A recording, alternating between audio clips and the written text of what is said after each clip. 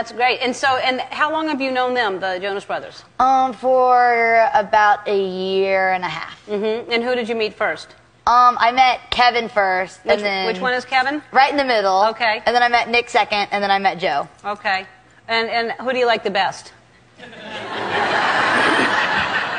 one. I like Nick the best. You like Nick the best? Uh-huh. How come? Because he's cute. Yeah. All right. Is this the first time you've written every single thing on the album? Yeah, I think that's too...